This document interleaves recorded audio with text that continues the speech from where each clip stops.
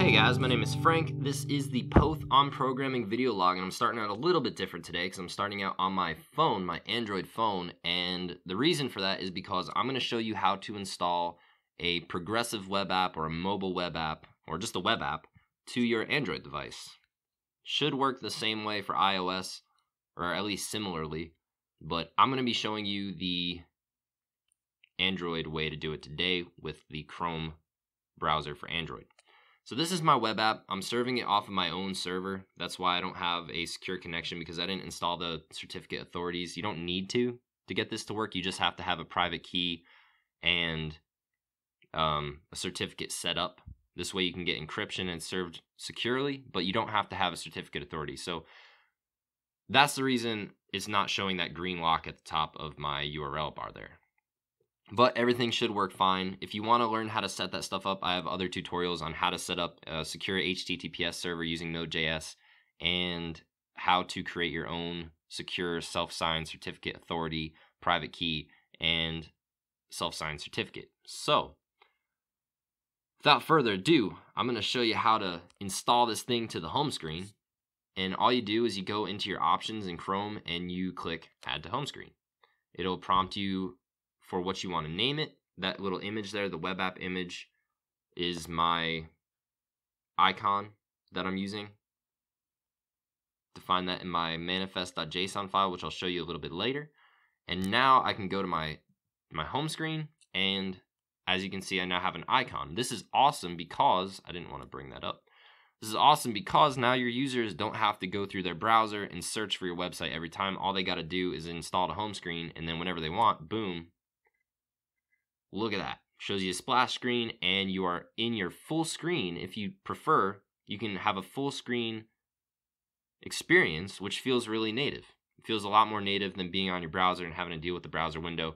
In addition, you can't tell, but I'm tilting my phone right now, and I have auto change orientation, or whatever you want to call it, on. So normally my phone would change orientation, but now it doesn't. It just stays in portrait mode because I've defined that in my manifest.json file as well. So the only thing I will make a note of here is this bar at the top with the little security icon there saying it's not secure. That will go away if you installed a home screen from a secure website. So if you're hosting on GitHub Pages or some other secure hosting thing, all that will be taken care of for you. And if you want to make your own development server, check out my other two tutorials. I'm going to put a link to them in the description, and it will take care of all that. But basically, everything works great. Now I'm going to switch over to my computer and show you guys the code I use to do this. So stay tuned. Alrighty, so now we're on my computer, and I'm going to show you all the code that I used to create this little web app. So there's only two things that you really need to worry about. That's the HTML start page, which I called webapp.html, and your manifest.json file. So inside the HTML of your page content, whatever that may be, what you want to do in order to link it up with your manifest file, which is what Android or iOS is going to use to create your tab on the home screen and allow you to launch from the home screen, you're going to want to include this link with an href to your manifest.json file and set the rel attribute up to equal manifest. It's really the only new thing that's being introduced here in terms of, you know, how to create a mobile web app. Everything else is pretty generic. The only other thing that I might make a note of is this, and basically you always want to set your meta viewport tag when you're developing for mobile or websites that will be seen on mobile and desktop, because you're going to want things to scale smoothly and nicely. So this just allows your website to be viewed in a nice scaling fashion on mobile and on desktop. So here's my CSS, not really important, just CSS.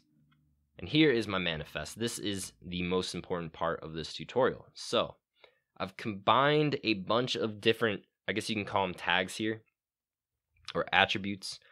And these are just ones that I got from documentation, the documentation on this from Mozilla.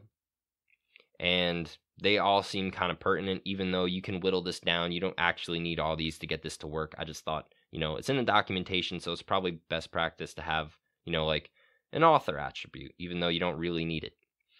So anyway, I'm just going to go over these. Author, obviously, who wrote it. You put whatever you want there, put your name if you're the author, you know.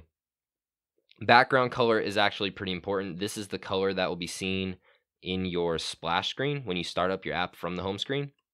I chose white. That's really boring, but the reason I chose white is because I've experienced problems with a flickering white screen between your loading screen or your splash screen and the actual rendered content of your app. So the problem basically is like this. You click on your thumbnail, it launches the app, you see the splash screen, and then for a split second before your page content is rendered, there's a white screen. And I have no idea how to get rid of it. My solution was just to set my splash screen background to white. That's really lame in my opinion, but I couldn't figure out a way around it. And as far as I can tell, even the examples on like Google developers website had this white flicker problem, at least for me on my phone. It might be fixed on your phone. You might never experience this problem, but if you do and you can't figure out how to fix it, this is just one way to fix it. I figured who's it hurting? The splash screen is really generic anyway. All it does is display your icon and your app name. You don't have much control anyway, so why not just eliminate that white flicker? It makes your app look so much worse. So that's what I did there. Hopefully they'll resolve this or have some documentation come out on how to fix it in the future, because I could not find anything. So that's my little side-tracked rant on this.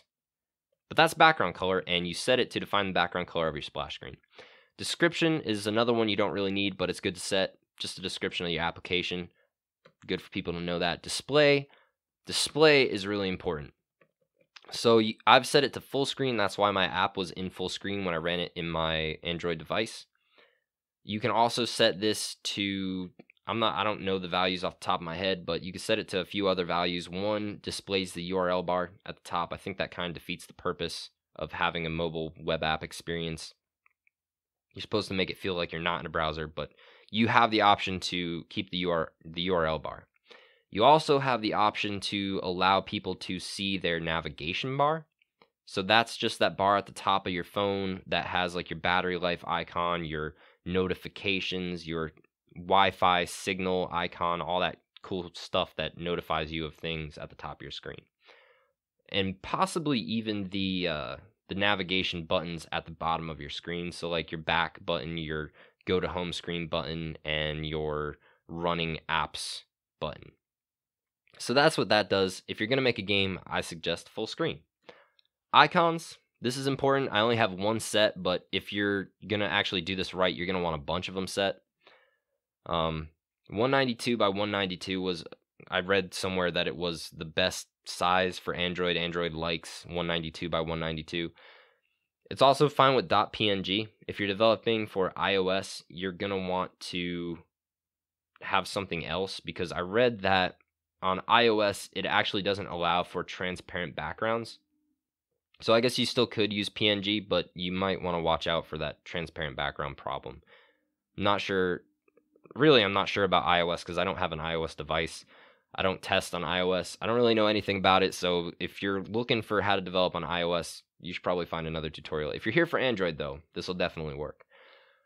So this is my icon. It's good to have multiple sizes. For example, if I want an icon up here in my tab, it would be good to have another size defined, but you know, this is a simple application here, so I just defined one for ease of reading the code.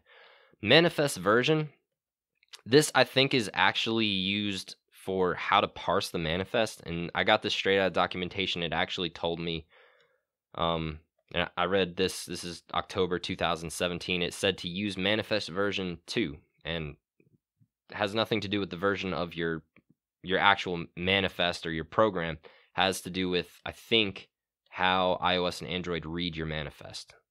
But you don't actually need to include that to get it to work, which I guess means there's a default value in case you don't include this, but I included it.